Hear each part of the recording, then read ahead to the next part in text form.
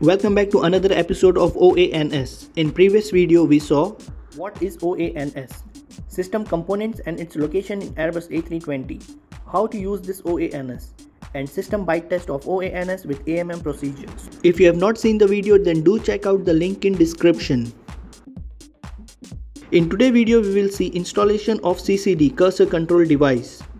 We'll check how to refer AMM procedure, installation steps, and then post-installation test. Watch the video till end and don't forget to subscribe the channel and press bell icon for notification.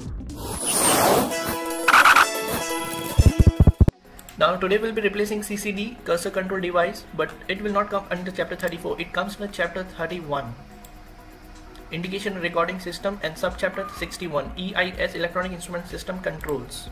So the third one subchapter 1414. So here you'll find installation of cursor control device.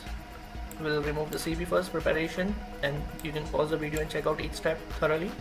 Normalize the CB, and then there is two tests to be done, bite test and operational test. So let's check out how to install it.